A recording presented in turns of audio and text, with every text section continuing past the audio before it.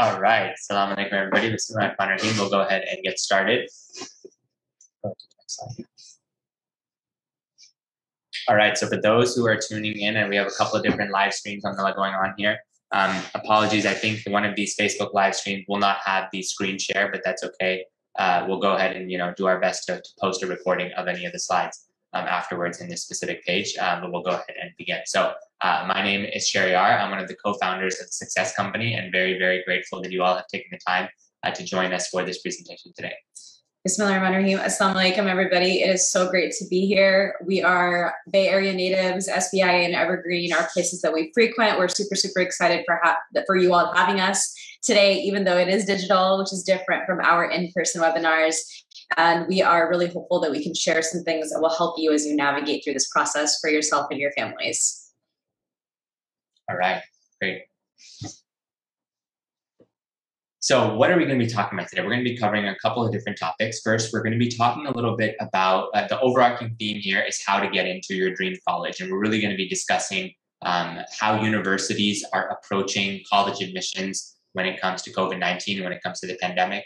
We're going to be talking about what colleges are looking for in their applicants. And then we're going to be talking a little bit at a high level about the college admissions process. What is a college admissions strategy? How do you think about all the different components of the process, from your grades to your extracurricular activities to your standardized tests to the actual college list that you prepare, and a little bit about the college essays.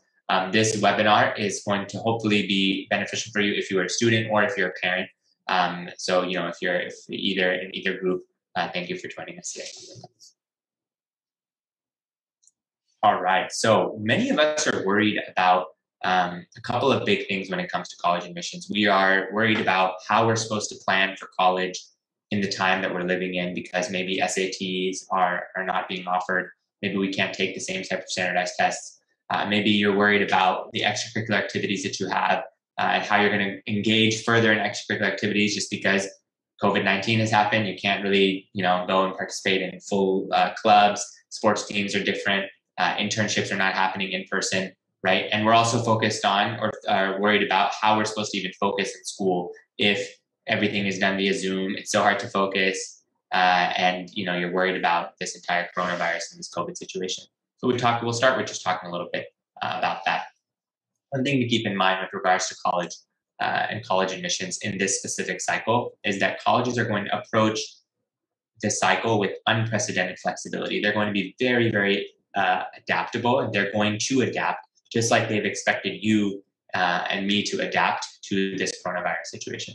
So worry not, whether you're a student or whether you're a parent, about your extracurriculars, about your SATs being impacted, about your grades being impacted. Inshallah, you'll have time in all of your college essays to actually talk through the specifics of how this situation impacted you. So that's just kind of an overview of the impact of COVID, just in brief. Now we're going to talk and dive into what colleges are looking for.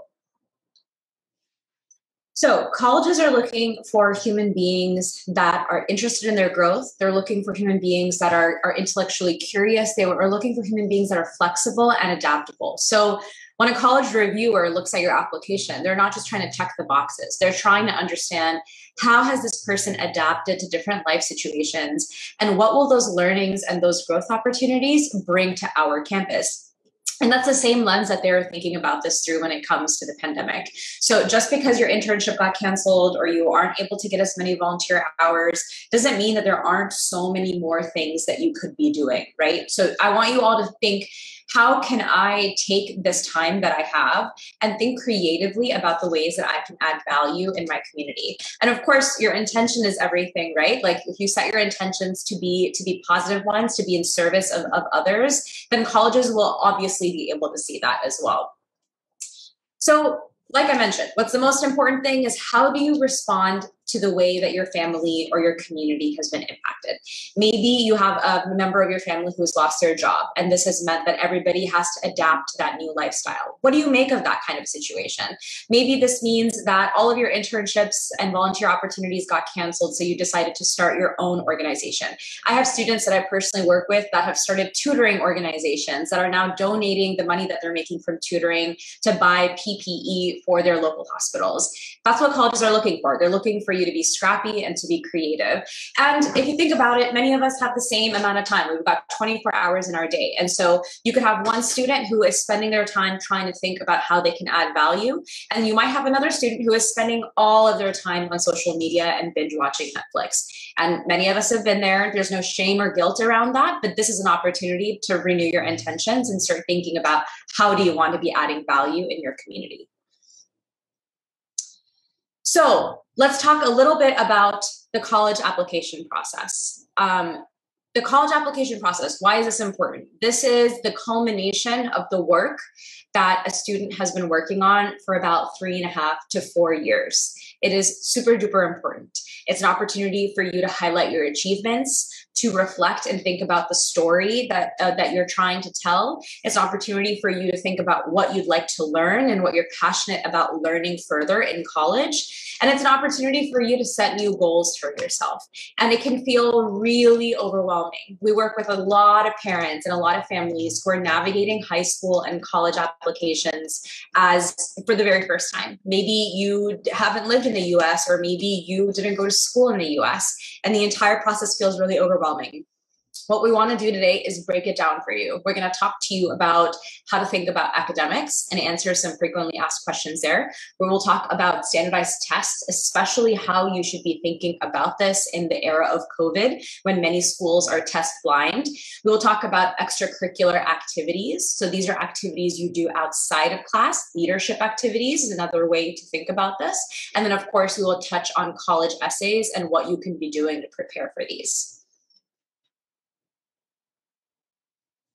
All right, so the first step, it's really all about strategy when it comes to college admissions. There's a quote, I believe it was Ben Franklin, who said that if you fail to plan, you plan to fail. So just like you plan other parts of your life, maybe you'll plan out what you're going to do, on the weekend, or you're going to plan a vacation. It's very, very important to spend quite a lot more time in actually planning out your college admissions journey. What are the different components of this plan? First, start looking at schools early. So when you are a freshman, when you're a ninth grader, or if you're the parent of a ninth grader, start to think about what types of schools do I want to apply to? And don't just do this based on rank.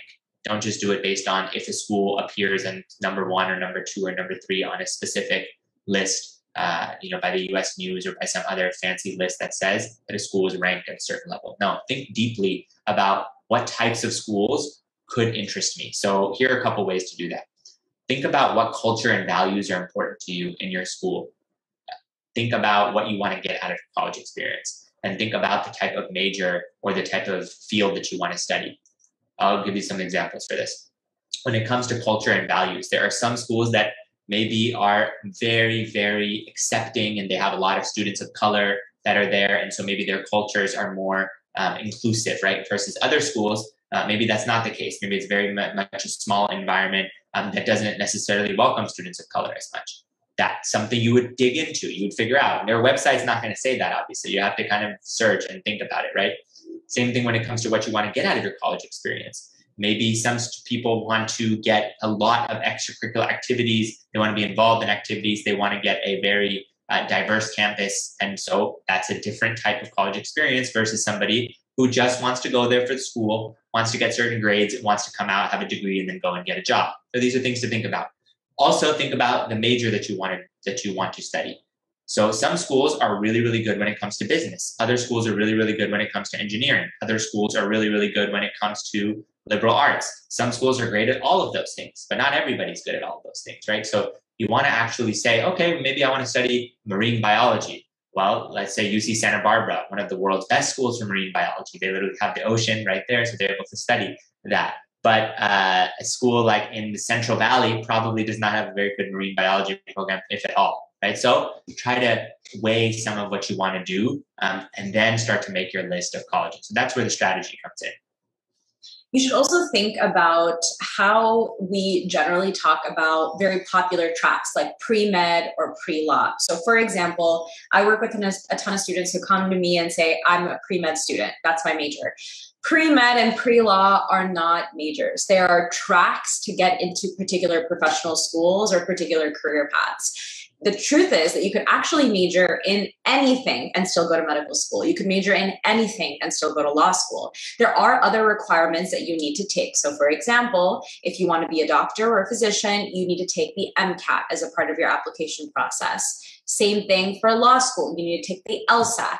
What are these? These are standardized tests. We're not going to go too deep into detail here, but my point here is to make sure that you fully understand what you mean when you talk about what major you would like to pursue. Because say for example, you'd like to be a physician, you'd like to go to medical school, but you are super passionate about history. I know a ton of people who majored in history and went to medical school. So think about all of the options, get creative. There's not just one path that fits all. All right, so your academic roadmap.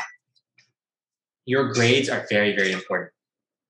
At the same time, your grades are not the only thing. So this is very much a balance. Sometimes we think, and this is especially the case kind of in more communities that especially with parents who might have only seen grades as a factor back home, that grades are everything. No, grades are important, but they're not everything. But let's talk about how to make sure you stand out with your grades. Your academic roadmap is the second most important thing after you kind of develop your overarching college strategy.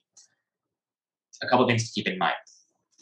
Your GPA is influenced by the types of classes that you take. So your GPA stands for your grade point average. And if you take all what are called regular classes, you will have, and you get all A's in them, you will have a 4.0. If you take all of what are called weighted classes, which are AP and honors classes, and you get all A's, you will have a 5.0. Let's say you take 3 regular classes and 3 AP classes, and you get A's in all of them. You will have a 4.5, right? So there's different ways to calculate those GPAs, as I just mentioned. What you want to do is you want to choose classes throughout your college career, throughout your high school career, which position you to have the highest possible GPA, but something that's still a reasonable and manageable course load. You don't want to overdo it and then end up getting B's and C's in your classes. It's much better to get A's in regular classes than it is to get B's and C's in AP classes, even though the GPA, because of the weight, might end up being the same, right? So that's something to keep in mind. The other thing with regards to your academic roadmap, make sure that when you plan out your 4 years of college, you are planning out all the different requirements that you need. So in California, for most of those who are applying to the University of California and to CSU schools, you will need to meet very similar requirements called A through G requirements more broadly. So you need to make sure you fulfill the certain math classes, certain science classes, certain electives, and so on and so forth, right? If you're homeschooled or you're taking community college courses, you have to do even more homework. You have to dig into it even deeper, right? You have to make sure that you have fulfilled those requirements, even though the school that you're going to, or especially if you're going to a community college and you're in high school, they might not do it for you. You're going to have to do that yourself, right? You might not have a counselor who's helping you with that. The other thing to keep in mind, all 4 years of your high school matter when it comes to your GPA. It's not just about the first year or the first 3 years. Some people take it easy senior year and they stop studying and they stop working. It's important in 9th grade, 10th, 11th, and 12th to focus on all of your grades to do as best of a job as possible. Do your absolute best to work hard throughout college. And if you do struggle, which many of us will get a couple low grades that we didn't want. That's okay, especially if you're struggling during the time of COVID or during the time of the transition. What colleges want to see is they want to see what's called an upward trajectory, meaning you are going like this. You're improving, right? They don't want to see somebody who is declining, right? They don't want to see you get all A's and then start to get B's, C's, D's, right? But if you get B's, C's, and D's, they want to see that you're on a path towards getting B's and A's, right? So put in the hard work in 2 areas. First, in coming up with your academic plan. Here are the classes I'm going to take in 9th grade and in 10th grade and in 11th and in 12th. Here are the AP classes and the honors classes that I'm going to take. And here's how I'm going to divide my time and schedule my time in order to ensure that I do the best job possible with my classes. So one thing I'll add here is that I know that many of you are probably in some sort of non-traditional high school situation. So maybe you're homeschooled, maybe you've taken a break, maybe you've taken the exit exam and you're doing community college and you're going to be transferring. We work with students all the time that have non-traditional paths, and that's actually incredible because it makes your story unique and different. The big piece that I just want to emphasize here is that you just have to make sure that all of the classes that you are taking outside of your public school framework, because most of the time public schools do a good job of mandating that you take particular courses that will help you get into California colleges. They bake it into their graduation requirements. But if you are on a different path, just make sure that you can take a look to see what those A through G requirements are. Are you mapping to those requirements? And then every single community college class that you take needs to be UC and CSU approved, which means that you will get college credit for taking those classes. So don't waste your time taking classes unless those are prerequisites to then taking the UC/CSU courses. So if you have very specific questions about this for us, we will have an opportunity at the end for Q&A and also the opportunity for you guys to talk to us one-on-one.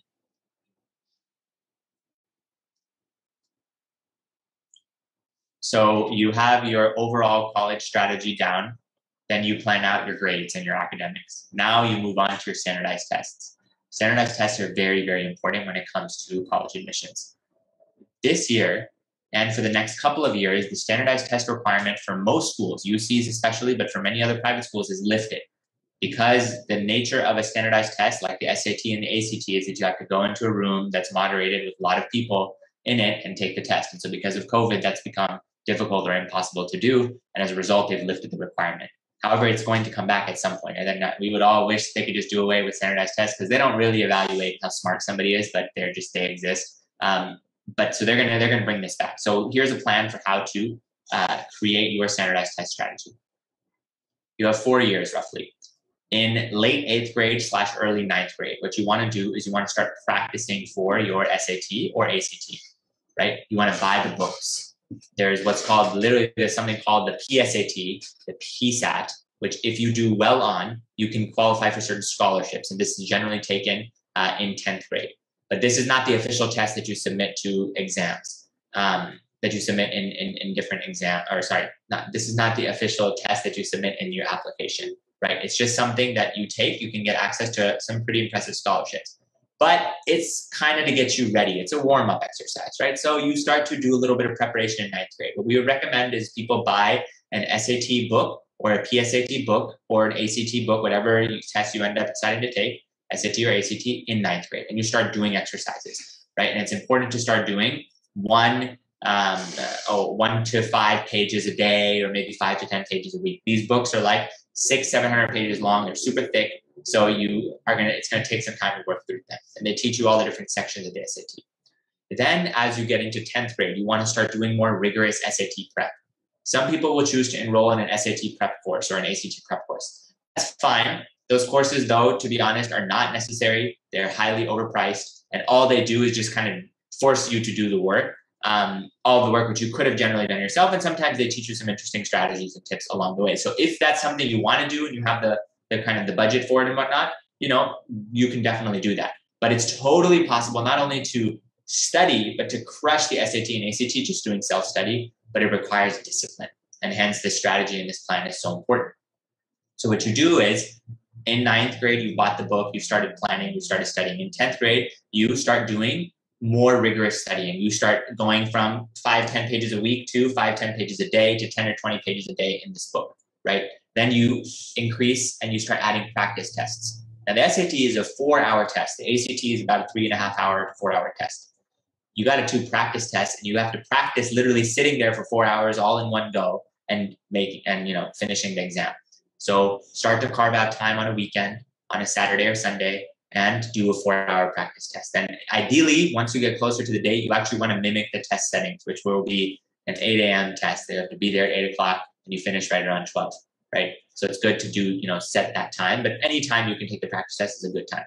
And you don't need to do a practice test in like a fully moderated test center setting. You can just do it at home on your desk or on your dining table, whatever is easier for you. Then what you start doing is you start just gradually increasing the amount of studying that you do. So the plan we're outlining here is a high-level plan. However, as you get closer and closer, you just say, okay, I'm going to add in 10 more pages, 5 more pages, a couple more pages here, 1 more test. If I'm doing 1 test a month practice, I'm going to add in 2 tests a month. Then I'm going to do 3 tests a month. By the time you're in your sophomore year summer after your sophomore year, and your actual junior year, you should be doing 1 practice test per week, at least.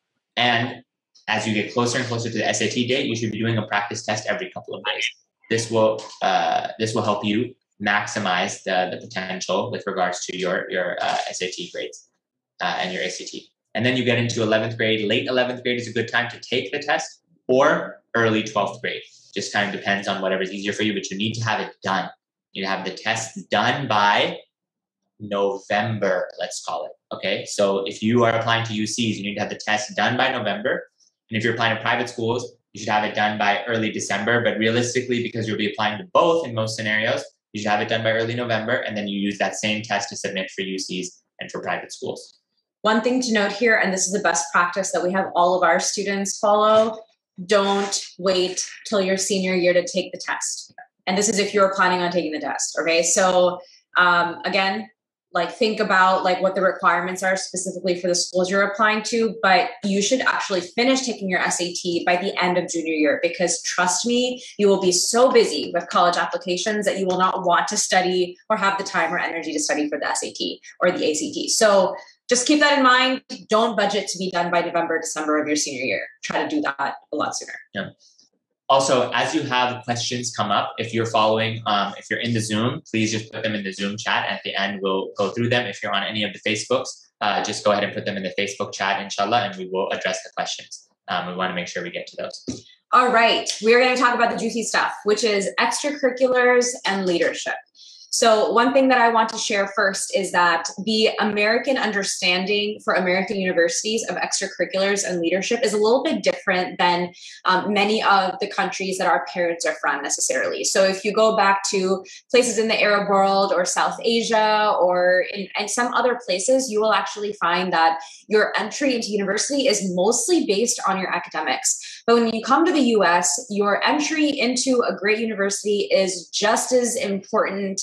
That your extracurriculars are just as important in your entry into a good university. So one thing that my parents used to say all the time, they were always super supportive of all the things I wanted to do, but they would say, you're too busy, focus on your grades. But this is also part of the college application process. So just a note out there to parents who might be thinking the same.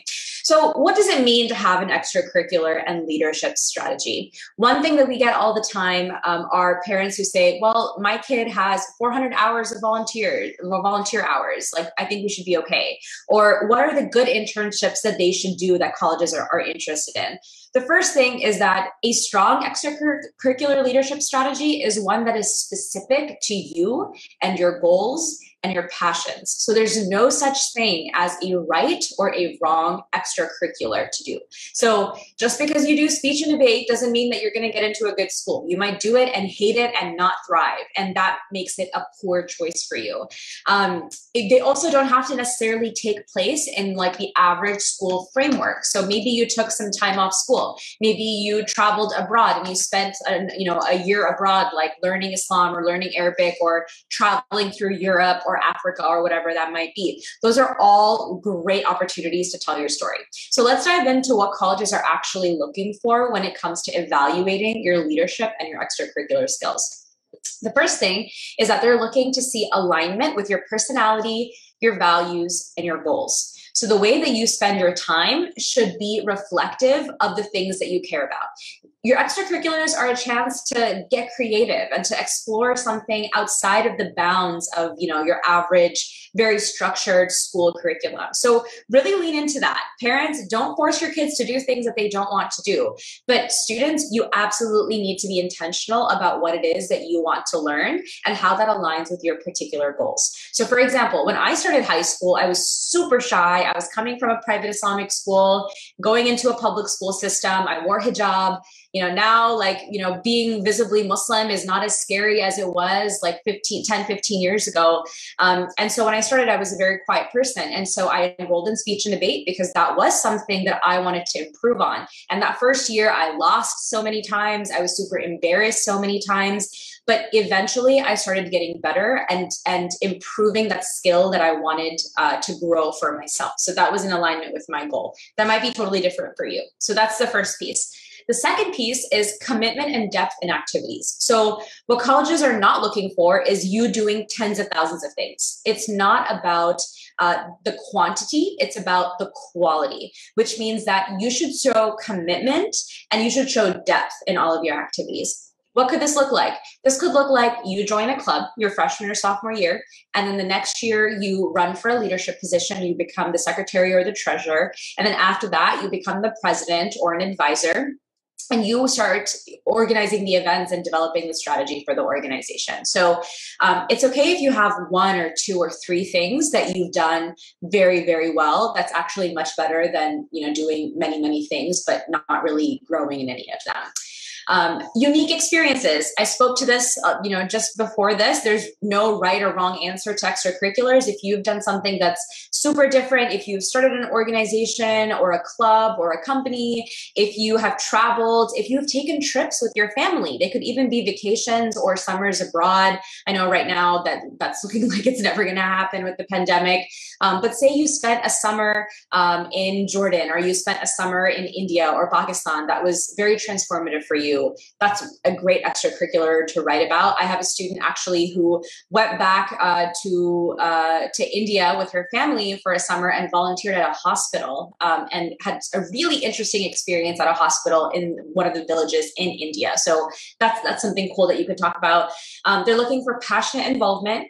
They can totally smell when you are insincere about caring about something. So make sure that you're actually passionate about this. And that means, parents, you being open to things that might feel off the wall and different and not what your friends do, for example, right? Not what your friends' kids are doing. So be okay with something that's different as long as your child is passionate about it. And then colleges are looking to see, how do you develop your intellectual curiosity during this very formative time in your life? So are there particular things that you want to learn more about? Are there particular ideas that you care more about? For me, that was political activism. I was really involved with CARE when I was in high school. I went to the Muslim Youth Leadership Program and their fundraisers and was thinking about what does it mean to be a politically active Muslim during that time. So think about what are those big, hairy questions for you and try to structure your learning outside of the classroom to help hit on some of these points. A couple other things to mention about extracurricular activities. As Sadia mentioned, it's about having a theme and about having depth. So you don't want to be scattered. Okay, I'm doing 5 hours here of volunteering, and then 2 hours at the food bank, and then 1 hour of speech and debate, and then something here and something here, just so I can fill up. It's not about filling up your profile or your resume. That's not the goal. The goal is to pick a theme and to go deep into the theme based on the activities. So you're in, let's say, political, you have that politically minded theme, or you're interested in liberal arts or law or something like she mentioned, speech and debate, mock trial, Motto UN, sports, but getting involved in things that will help you build that theme, right?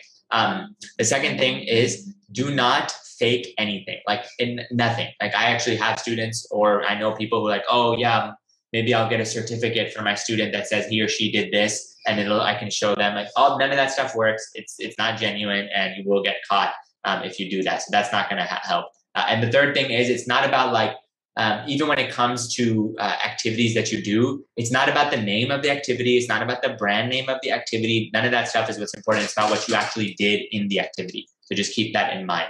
So you don't want to say, oh, I volunteered at some place and like, because maybe your parents had the hookup or something at some place and you were able to volunteer there, or they know some senator or something like that, and you're able to get some recommendation from that person. That stuff is, again, if it's not genuine, colleges will see through this, right? Because there are millions of people who have access like that. They care about the sincere people who are actually doing things that are making a difference. So just keep that in mind and try not to kind of fake anything or come up with things that you may think are good. Be actually genuine about it. There was a question. We can do questions, I think, at the end. Okay. But yeah, if you have questions, definitely put them into the chat. We see them, and then we'll answer them at the end with Q&A. All right. Then it comes time to apply to college. Now, this is the whole process in and of itself, and it's important for you to understand what is expected of you even before you start the process so that you can budget the right amount of time for it. So we're going to go over the two core applications. Obviously, there are so many universities in the US, but because we're based in California, many of the folks that come to us to work with us are really focused on the UC application and the CSU application, Cal State, and also the Common App. So we're going to go through the UC and the Common App, and I'll also share a few things about the Cal State as well.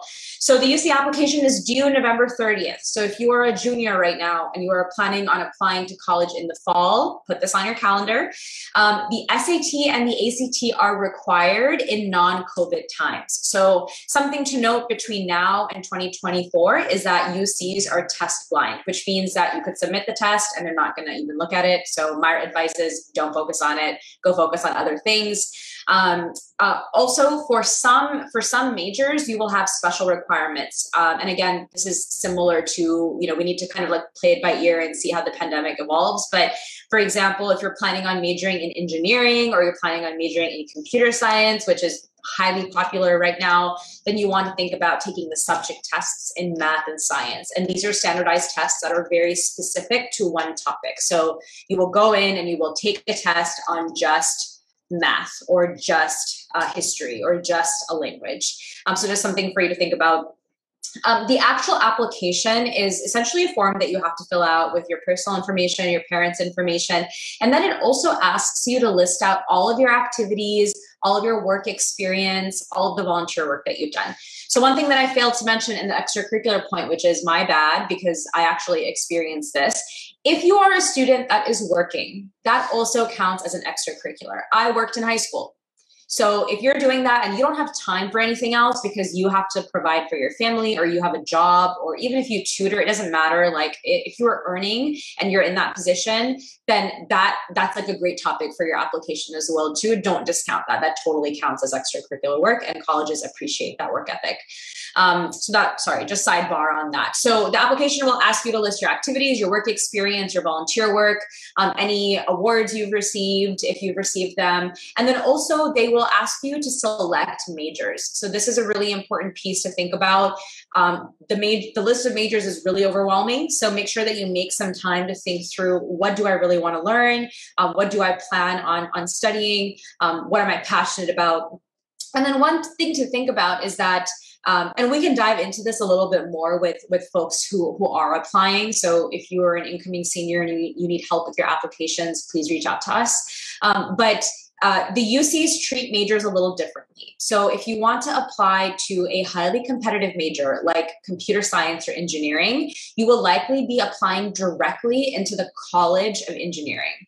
And that means that for some schools, if you get in, awesome, you got in. If you didn't get in, you don't get into the school. So that's the case for UC Berkeley, for example. Not something that you need to worry about in this moment, but if you are an incoming senior this year, just keep that in mind. And then for most of the majors, even though you select a major on the application, you're actually considered undeclared until you actually finish all of the classes that are required for that major. So even though you're selecting a box, when you enter as a freshman, you technically enter as undeclared. Then you go and you say, okay, I need to take these 5 classes. You take those 5 classes and then you formally apply to be that major. So again, it's a nuance, but something to think about. And then last but absolutely not least are your 8 personal insight questions. These are the essays that everybody talks about. We have done separate webinars on how to write strong college applications. We've done boot camps on this. And we also work with students one-on-one who are working on applying to college directly. So what are the personal insight questions? These are the 8 essay prompts, and you can choose 4 to write about. So you have to choose 4. You have the opportunity to figure out which one you like, which one feels good to you. They don't change. They're the same year after year. So you can actually go look at them right now. I highly recommend you do that, whether you are a freshman or in 8th grade even, just to get an idea of how do colleges evaluate their applicants. And then one thing to keep in mind is that the responses themselves must be 350 words or less. And that might feel like a very small amount. Oh, it's easy, I can do this.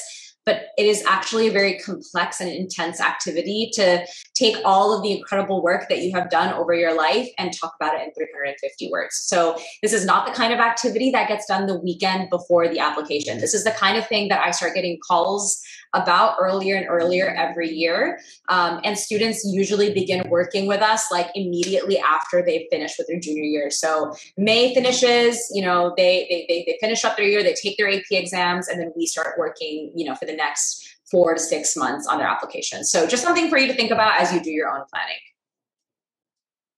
And then really quickly about the Common Application. So the Common Application is essentially one universal streamlined application that will go to every single college that you apply to. So outside of the UC system. So UCs have its own application. Then there's the Common App. If you're applying to private schools, most private schools are using the Common App. So pretty simple, straightforward, create an account at commonapp.org.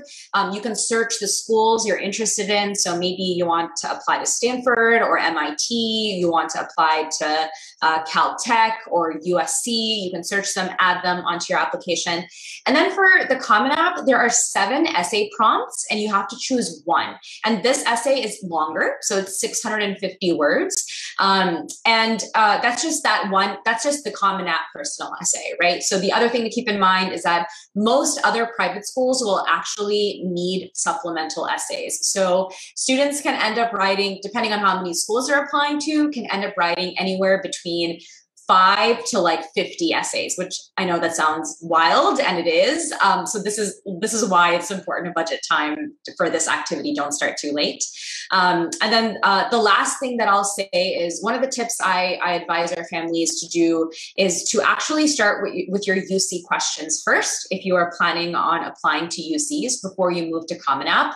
And the reason is that many writing prompts are really similar. So if you write 4 essays, you can then take those essays and repurpose them and reconfigure them rather than write, fresh new essays for every single school that you're applying to. So just one thing to keep in mind. Before we move on from this section, just want to talk very quickly about the Cal State application as well. So Cal State application is actually super simple.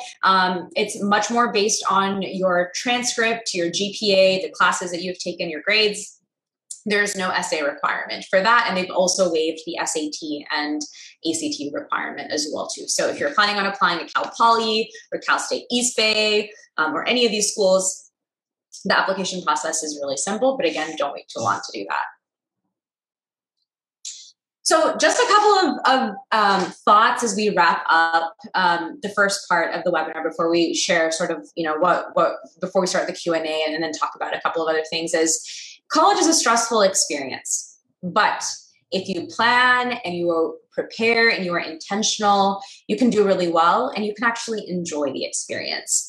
The second piece is it's really important to find a balance and prioritize your mental health. And this is something that we talk about in all of our webinars, but we know that rates of mental illness are significantly higher among teenagers and children. So parents, read up on what that looks like. Read up on what anxiety looks like, what panic attacks look like. How is your child's educational environment informing their mental health and wellness? And don't promote an environment at home that you may not realize, but is actually, really, really detrimental to your child's mental health. So grades are important. College is important, but those are not the only things. And your health and wellness is really, really important. So no one has told you that. We are here to tell you that. The third is there are tons and tons of resources available to you. It can actually be a little overwhelming, which is why we try to distill all of this information and share it in a simple and accessible way for you. And we're always posting like resources, tips, strategies, all of this kind of stuff across all of our social platforms. So you can find us on Facebook, LinkedIn, Instagram. We're also on TikTok as well too. So check us out there. And then lastly, before we move to the next piece, if you have any questions, our email is right there. We also have the opportunity to schedule time with us to talk through your particular situation. So we can talk about that in a second, but this is our email address. So please feel free to reach out if you have very specific questions. Great. And just go back. The 4 or 5 main components that we talked about, just so that everybody who joined late has a chance to remember, right? We spoke about having a strategy. right? So have a plan, have a college strategy. We spoke about having an academic plan. Really plan out all of your classes, your AP classes, honors classes, regular classes, what it is that you want to take based on the goal GPA that you want, the goal grade point average that you want. Have an SAT and standardized test strategy. Okay, the SAT versus the ACT versus your subject tests, which are a bit more nuanced. But plan out all of this information. And then your extracurricular roadmap and strategies that Sadia mentioned. You've got to have that planned out. Ideally, by late 9th grade to early 10th grade, you should know what the different clubs and activities and sports and internships it is that you want to do for the rest of high school. You have a goal. Doesn't mean you're going to do all of them, but you have a goal. These are the things I want to focus on, right? And then finally, your actual college list, and then the essays that you're going to have to work on. The one who plans all this stuff in advance and the students who start to work on these things early on, we've seen perform far better than students who are just doing this as time goes, right? And as time comes, they perform a lot better when it comes to their grades, when it comes to their activities, and then of course, when it comes to actually getting admitted into college. And so just keep that in mind that your hard work will inshallah pay off. 4 years of high school are very intense. I get it, but college is an awesome place, very, very fun, something to look forward to, and it's worth the amount of hard work that you do in high school. And so in order to help students do that, as Sadia mentioned, we help a lot of students with one-on-one coaching. We're also launching a course focused on helping you get into your dream college, right? So this is going to be an 8-week live course, kind of like a group coaching model that is going to give you all of the different roadmaps, strategies, and tips that you need in order to actually get into your college, the college you want to get into. And our goal really is to help make college admissions a lot more accessible and a lot more affordable. This industry of college admissions guidance is filled with like $10,000, $20,000 per 3 or 4 years of coaching by really, really premium and expensive college coaches. And that's just absurd. It makes it really hard to access. And so we're really on a mission to try to make this more accessible and more affordable. And so if you are interested, we'll talk a little bit about it and then we'll do question and answer. And I'm seeing questions coming. Please post them on either of the Facebook comments or on the Zoom chat. Or if you want, we'll give some time to unmute yourself and you can ask the question live if you are in the Zoom. So this course is going to be an 8-week live course. We're going to launch it in early April, inshallah. And it's really to help students, high school students. This is for students from 8th grade, 9th grade, 10th grade, and 11th grade. And if you're beyond that, then we can talk about other ways to help, inshallah, to help you learn the skills, tools, and resources you need to really get into your dream college. So the 6 or 7 things we'll cover at a high level here in this course. Everything that we covered in the webinar, but going in a lot more detail. We'll be doing a number of 90-minute live sessions where we'll talk you through everything from the mindsets and the habits that you need to succeed in high school and college and in your career to the classes you need to take to distinguish yourself. We will actually develop this plan with you, your academic plan, to the college admission strategy you need to map out, to the extracurricular strategy and the extracurricular roadmap you need to map out. So what clubs should you get involved in? How should you think about leadership? How should you think about your internships? How should you think about projects that you should get engaged in and involved in? We will also be talking about how to write really memorable world-class college essays / personal statements. And then we'll also be talking about majors and career options and how to set yourself up for success beyond college.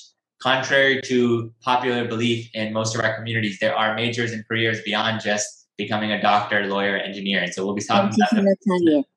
College का preparation के लिए high school students ये वो है मेरे को नहीं समझ. And so we'll be talking about the different majors, career options, and ways to set yourself up for success beyond college, and the different breadth of majors that are available to you based on your passion and your skill set. And our goal is to really work with you in a small group setting to help you discover this about yourself. So by the end of this course, inshallah, the goal is to really have everybody walk away with a personal academic roadmap, including all the classes to take in every single term and year, how to think about your grades and your AP classes and your honors classes and balancing those, to walk away with this full extracurricular roadmap, including the activities and the internships that I was mentioning. Have a full list of colleges to apply to. So whatever grade you're in, this will serve you well, inshallah. So your reach schools, the schools that are like a little bit above maybe where you're at, but you want to reach and you want to try to get there. Your match schools, your schools that are a match based on your profile and your grades and whatnot.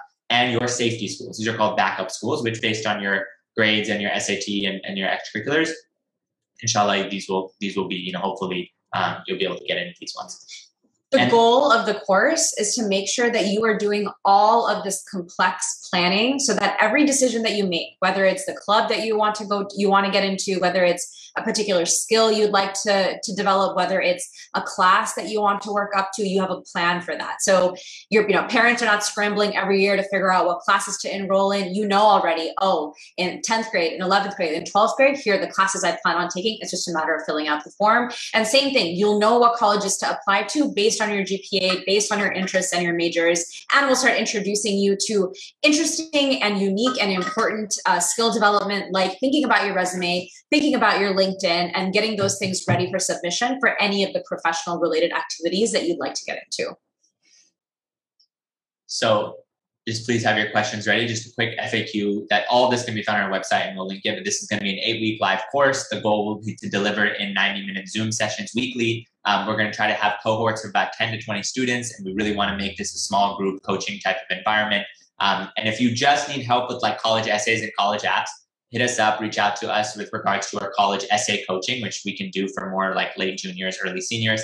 And this course, as mentioned, is really applicable to students in 8th grade, 9th grade, 10th grade, and 11th grade. That's really the goal. So if you're a student or a parent in that kind of category, reach out, and we're more than happy to kind of provide you more details here.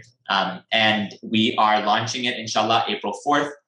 Over the next month or so, people will be able to register. We are providing over 10 hours of live instruction, all of the roadmaps, the strategies, the details, the handouts, everything that you need in order to actually have this full strategy developed. So this is valued at a couple $1,000s easily, but we're going to be offering it for $750.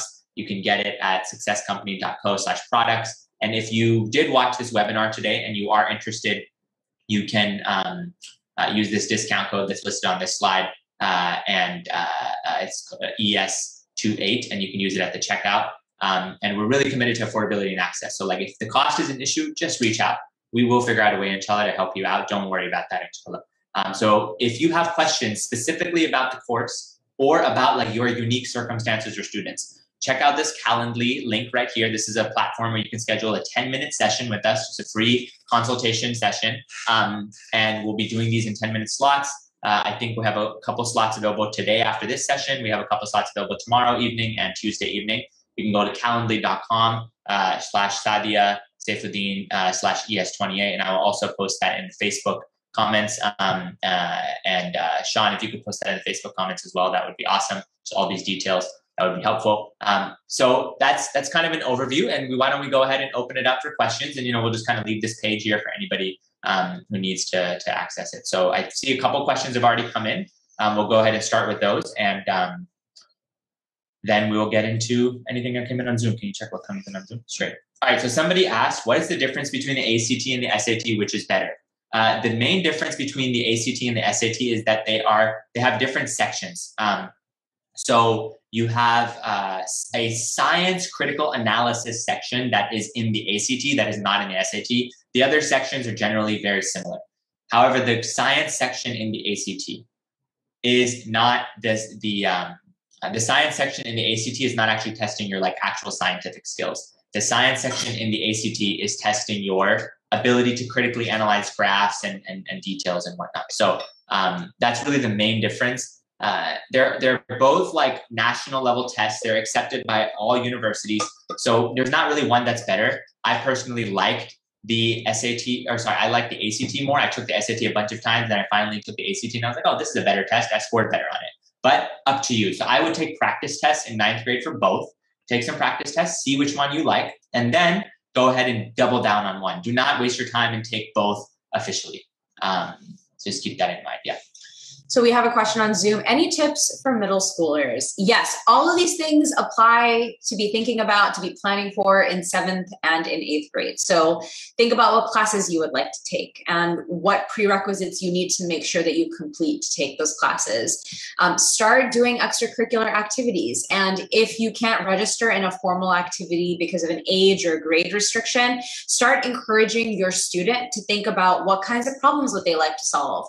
Where would they like to get involved? evolve. There are tons and tons of opportunities out there. So I encourage them to start thinking about, the kinds of ways they can add value to their community. And that's always a good place to start. We have some students who start studying for their SAT and ACT in middle school. I think because they will likely be applying to college after 2024, that is something that you should be thinking about. If the SAT and ACT comes back, just acquaint them with that. And the most important thing, honestly, for middle schoolers is to really create a good work ethic and to create discipline. So, making sure that they're sleeping on time, making sure that they're using their mornings well, making sure that they are reading and writing and doing something creative and thinking, logically. These things sound really basic, but they're actually foundational skills that we found that most students don't have by the time they come to apply for college. And so if you can start cultivating those early on, it makes all of high school and college much easier. Great. We got a question here. How can I get an SAT study book? And you said it's a silly question. No, don't worry. It's not a silly question at all. You can get an SAT study book. Just go on Amazon, search SAT prep book, and you'll be able to find many SAT prep books. There's a couple of companies that are like the big ones, Princeton, Review, Kaplan, Barron's, that are very acclaimed. Those are good ones. But there's also a bunch of other smaller test book and test prep companies that have books available. And I would highly recommend, if you are taking the SAT, to get the official College Board book. And that is the book of about, I think, 10 to 15 real practice tests. Check that one out as well. Yeah. All right. Other questions? Somebody just mentioned, faking and lying more than getting caught is is haram. Definitely on the point about faking and lying on your apps. Of course, the first and foremost principle is that it's not something you should do. It's haram. It's immoral. It's nothing that we should be getting involved in. But you'd be surprised how many times I see, unfortunately, Muslims who exaggerate or tweak things majorly, even though it's something we shouldn't be doing with regards to our religion. So thank you for mentioning that. Let's see any other questions here. So yeah, please post your questions. Somebody asked, is it required or advised for my student to take AP honors subjects over basic subjects? It's definitely not required, but it is advised. Yes. So if your student is able to manage the level of an AP or honors course, it is more difficult. It's going to require more studying and it's going to require more discipline. But if you're able to manage it, for sure, take AP and honors courses. They weight your GPA. You learn more generally in them, and they give you benefit when you actually get into college because you already have learned core aspects of subjects that you'll be taking in college. So I would recommend taking AP and honors courses, but don't overdo it. Balance is the key here. Yeah. There is another question. How do I register my kids for the class? So 2 things, actually. You can register your students for the class today, tomorrow, and Tuesday. You'll get that discount code. Just go to successcompany.co/products and you can just purchase and register right there online. You'll get a confirmation email once you've done that. If you'd like to register more than one child in a course, please email us and we will make sure that we give you a further discount to that. So if you have a student in 9th or 10th grade and then you have a 7th or 8th grader, this is a great opportunity for you to do that. Email us. We'll make it work with you. Okay. So somebody asked, is there a way our children can manage the college costs without taking interest? Thank you for asking this question. This is very, very important. I'm going to touch on 2 or 3 aspects of this. That's fine? Yeah, go ahead. Okay, great. Yeah. So first is scholarships. Highly recommend applying for scholarships. There are mini community scholarships you can get access to, and then there are major scholarships. Focus on the small ones. There's big ones like the Coca-Cola scholarship, which is $50,000. A million people are going to apply to that one. I would not waste too much time unless you really have a competitive profile on that one. Focus on the small 1,000 one here, 1,000 one here. The Islamic Scholarship Fund has some. Your local community organizations will have some. Really spend time. Make this an exercise. Look into scholarships, and we'll actually cover this, inshallah, as well in our course. The second thing is go for more affordable schools, right? I personally do not believe it is justified in the time that we live in to take out loans and student loans and whatnot that accumulate interest from an Islamic perspective and just in order to finance college education. There are many other ways in order to do so. Going to more affordable schools, going to community college for a part of the time, and then going into your 2-year college or rather into the full 4-year university. That's one option. You can also take a little bit of a break. I know it's an unpopular idea, but there is no rush. It's not worth doing something impermissible or haram just in order to get caught up with everybody. If we believe in principles of blessings and barakah and all these things, we'll know that if somebody does the right thing, they will be rewarded more so in ways that only God really knows. So do try to, if you need to take a little bit of a break to save up some money for college, do that, right? But try to have that mindset. And lastly, as parents, do your best, if possible, to plan early on. Okay, if I want to aim for this type of school, how am I going to afford it? How am I going to finance it? And what type of phasing do I need to do with my finances and savings and goals in order to make it happen? I think those are the main things that I would recommend. And lastly, just financial aid, if you want to touch on that. Yeah, so I'll share personally. I know it's not like a popular thing to talk about in the community, but my family was not super rich. They did not have the ability to like pay like full cost of college. I applied for financial aid. I received financial aid. I also had years where I did not receive financial aid. And so I worked throughout college. So please like instill that in your students to work. Also, if you apply for financial aid and they come back with, giving you qualification for loans, you can actually convert a part of those loans into work study dollars and get your student to work on campus and make money that way. And so we help sort of brainstorm around how do you make college more affordable. I went to college on scholarship and work and a number of other creative ways to fund.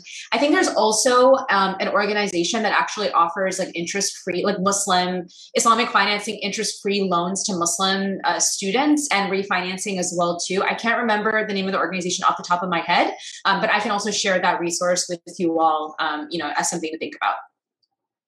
AP classes. Do I need to get an A in each one or weight the GPA? So a C wouldn't count. No, every grade for an AP course is weighted, which means that you would still, so if you got a B, it would count as an A. If you got a C, it would count as a B. The thing to note for AP courses is not just the weighting of your GPA, but also that you need to pass the AP exam to get college credit. So if you take the AP test and you pass it with a 3 or above, it's out of 5, so 3, 4, or 5, you will get college credit on campus. You won't have to take a particular entry-level course, for example. So make sure that you're getting a good grade and also plan to do well on the test so that you can skip one of those courses. All right, 529 savings plans. Are these a good way to save for college? So generally speaking, 529 plans are a good investment vehicle. The only thing is just keep in mind, you want to check what that plan is actually investing in, right? So you want to make sure that they're not investing in like weapons companies and highly leveraged debt-focused companies, tobacco companies, alcohol companies, the standard ones that are immoral and impermissible. But otherwise, if you are able to come to the right 529 savings plan, from my understanding, it's a solid idea, just from a financial perspective. I would consult with somebody else from a FIC perspective, just in terms of all the details there, yeah. I did not get the names of the Islamic organizations that can provide student loans. Maybe please rename them. So if you email us, we can find the exact name. It's slipping both of our minds right now. Can you put your email there? Yeah, sure. Just shoot me an email at this. All right. I'm seeing, let's see, any other questions via AP? Nope, nothing else. Okay, so if anybody has other questions, or if anybody on Zoom wants to ask like a question and unmute themselves, feel free to unmute or raise hand. Yeah, or if you feel, or if you want to ask a question and you don't want to share it in the greater chat, you can also just send it to us directly, so that if you don't want to, if you'd rather ask anonymously. So in the Zoom chat, you can send the question just to us if you'd like. There's a way to do that when you press send chat to in the Zoom chat. So we'll go ahead and just kind of wait here just in case anything else. But in the meantime, hopefully this was helpful. If you have other, if you want to learn more, you can go to our website, www.successcompany.co. We have tons of free resources for those who are interested. And then we also have this course that we're launching. Very excited about it. So please, check it out if you're interested, and also reach out. Please schedule time with us on the Calendly that was linked in this past slide. And I think it was also linked in the chat. And we'd love to have some time to just chat one-on-one. We're not seeing any private questions. We're not seeing any more public questions. And I don't think the Facebook groups have any questions. When will the course be scheduled? So the course will start at the beginning of April, the first weekend of April, April 4th, and then it will be 8 weeks. It will be every week, inshallah, from the first week of April up until the last week of May. And we will be sending out more details once somebody registers. We'll send out the kind of full course packet, the information, the orientation information and whatnot. And somebody can register all the way up until about 1 week before the course, at which point we will close the registration. So hopefully that answers the question to the brother who's asking. And the $50 discount is only applicable today, tomorrow, and Tuesday. So you have 3 days to make that decision and be able to use that discount code. What day of the week and time will the session be? That's a good question. So most likely we are going to do the sessions on weekends, and it's going to be on Saturday or Sunday in the afternoon. The reason I'm saying most likely is because when we get the full roster of students, we are actually going to work with you all to make sure that the students are able to make the session times, and that the cohorts that we have, if we have 1 cohort or 2 cohorts, that everybody's able to make the times. We will, of course, do our absolute best to make sure you're able to make the time. And if the time that everybody agrees on is not a time that works for you, of course, you'll get your refund for the course. So it will be, I think the goal right now, though, is to target like Saturday around like 2 p.m. or so, and in order to kind of make sure that it can work for people across all time zones. Yeah. And the only other thing I would add is that we're also building in a little bit of flexibility because it will be Ramadan in April and a portion of May. So we will make sure that we're adapting to ensure that scheduling works. There'll be breaks. So TBD on timing, but the class starts on April 4th. Yep. All right. Great. Somebody said, yep. Thank you so much. Let's see if anybody else has questions.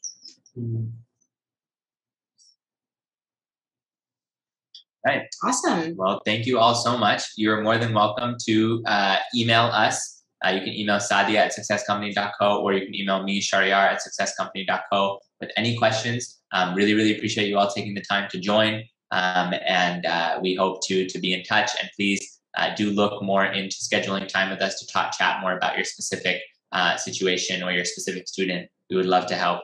And we really, really appreciate it. And thank you, of course, to the organizers at SBIA, the organizers at Evergreen Islamic Center. Really appreciate all of your help as well. Jazakumullah khair, and we'll see you all soon, inshallah. Assalamu alaikum.